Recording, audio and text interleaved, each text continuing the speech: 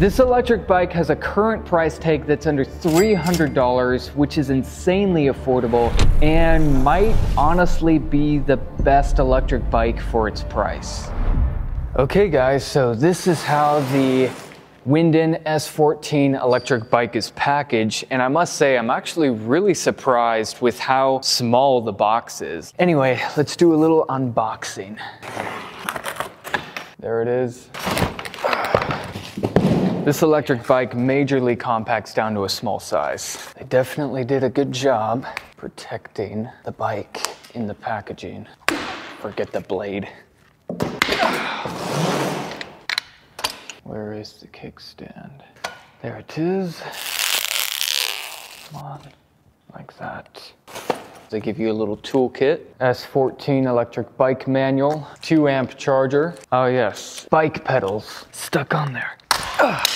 Ouch. It is kind of cold. This is not a heated warehouse.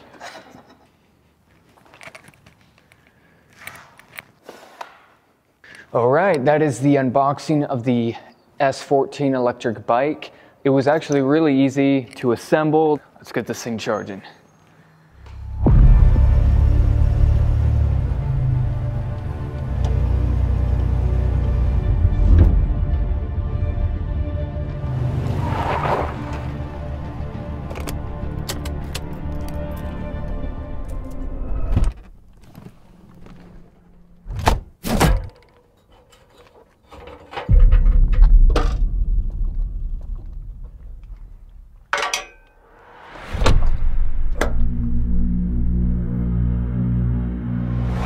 I still cannot get over how small this electric bike is. It's crazy.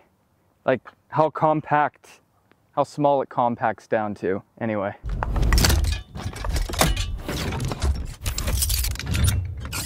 Super fast and easy setup. So we're here at a beautiful park in Ohio, and let's go for a bike ride.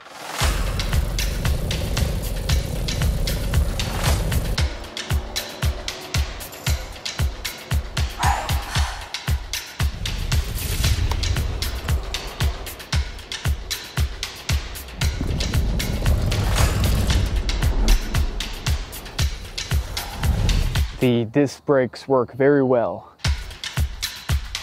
One feature I really like with electric rides like this that they include is a horn. Let's say you encounter a vehicle or some kind of dangerous situation where you just need to warn someone. I think that's very nice. So far it has recorded a 3.1 mile trip. We just dropped down to 2 bars. Now I've taken this off-road a little bit in the grass to set up a camera or something like that, so that probably takes a little bit more toll on the battery.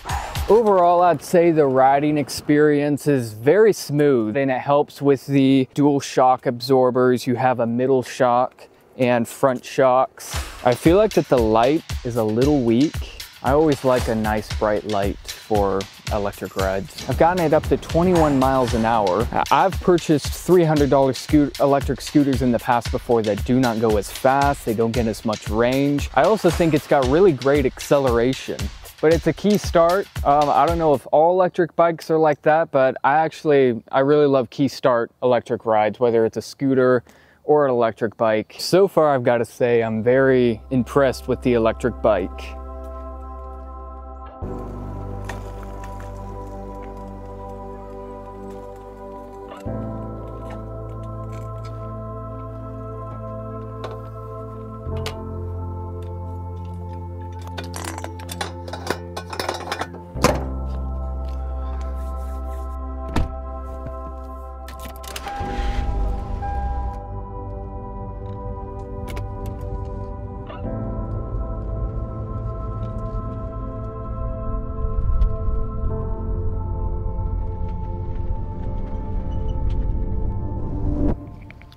First, I want to mention a few things that you don't get with this price tag. Number one being that this bike has no gears. One other thing that isn't necessarily a problem since this bike is geared for being a city street bike is that it's a little bumpy off-road. So yeah, just recommend staying on paved roads. Another thing is the light is a little too weak. I think it could be brighter. And the last thing is more of a flaw, a design flaw, I would say, is the charger port is a little awkward getting the charger plug to get in there. But now I'm gonna go ahead and go over some specs with this electric bike. This has a 350 watt motor, which gets you about 28 miles of range. It has a top speed of about 19 miles per hour with just the pure power of the throttle, no pedaling. But when I was out testing it today, I got it up to about 21. This bike has two 14-inch tires, 2.1 inches thick. Comes equipped with front and middle suspension, which actually work very well for a smooth ride. Max payload capacity, it can handle 265 pounds. And the body of this electric bike is all made out of aluminum. Like, I think even the mud guards are made out of metal. One thing I want to mention when you're assembling this electric bike is to make sure all your nuts and bolts are well tightened. Around the seat in particular, when I took it around for its first spin, I noticed that it was adjusting while I was riding it, but I made sure to tighten those real nice. Overall, I think the electric bike is a pretty solid ride. I like it a lot. Anyway, guys, give this video a like, and if you enjoy this content, then be sure to check out my channel, Isaiah Good, linked in the video description below. Subscribe to this channel as well, click the bell, and let me know what you think in the comment sections below. See you guys. Yeah.